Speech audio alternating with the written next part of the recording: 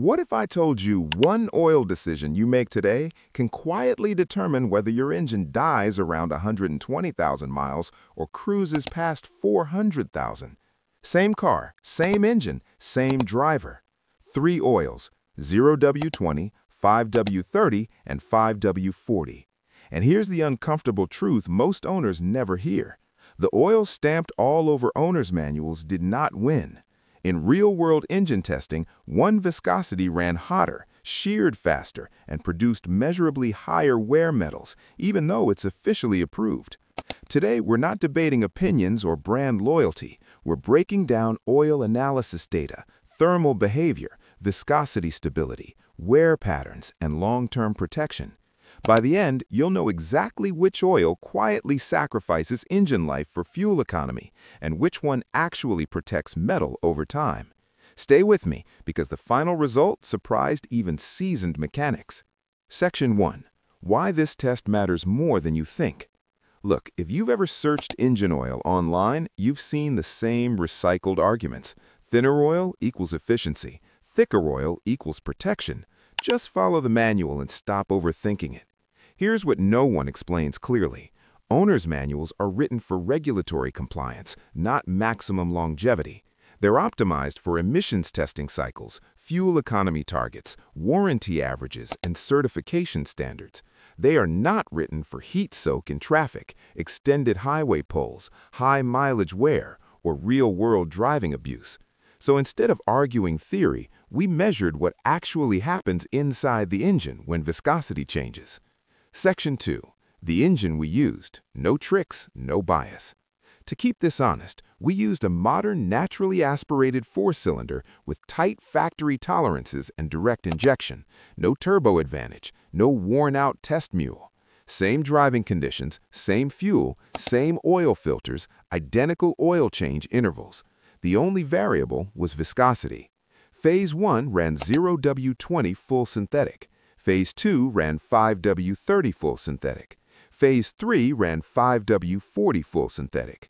Each oil stayed in service for 7,500 miles with used oil analysis, temperature logging, and internal wear inspection.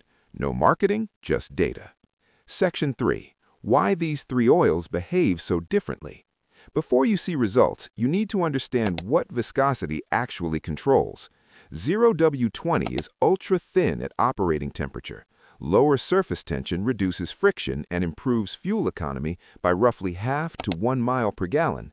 But thinner oil means a thinner hydrodynamic oil film and less margin under feet and load. 5W-30 increases film strength at operating temperature while still flowing efficiently. It's historically been the durability sweet spot. 5W-40 carries the highest high-temperature viscosity, stronger shear stability, and better resistance to thermal breakdown. Each oil trades something away. The real question is which trade-off protects engines in daily use. Section 4. Phase 1 results. 0W-20, the manufacturer favorite.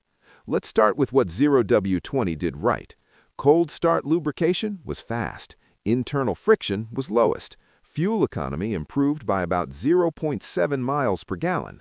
On paper, that looks like a win. Inside the engine, the story changed. Oil temperatures averaged 8 to 12 degrees Fahrenheit higher. Viscosity dropped by 13% by the end of the interval. Used oil analysis showed elevated iron and aluminum wear metals, not catastrophic, but consistently higher. Valve train inspection revealed early varnish formation and faster oil darkening. After shutdown, residual oil film was noticeably thinner. Mechanic note: this oil works, but it works at its limit. Section 5. The hidden problem with 0W-20. Here's the part no one likes to say out loud. 0W-20 has the smallest safety margin. Under heat, load, and shear stress, it degrades faster. In stop-and-go traffic, long highway drives, or hot climates, the oil film thins sooner and protection drops earlier in the interval. This doesn't kill engines quickly. It shortens their lifespan quietly, mile after mile. Section 6. Phase 2 results. 5W-30, the middle ground. Switching to 5W-30 changed things immediately. Oil temperatures dropped between 6 and 9 degrees Fahrenheit. Viscosity loss stayed under 5%. Wear metals dropped by 35 to 40% compared to 0W-20. That's lab data, not opinion. Internally, bearings stayed cleaner. Cam lobes showed stronger oil film retention. Varnish formation slowed dramatically. Fuel economy dropped just 0.3 miles per gallon. That's pocket change compared to reduced wear.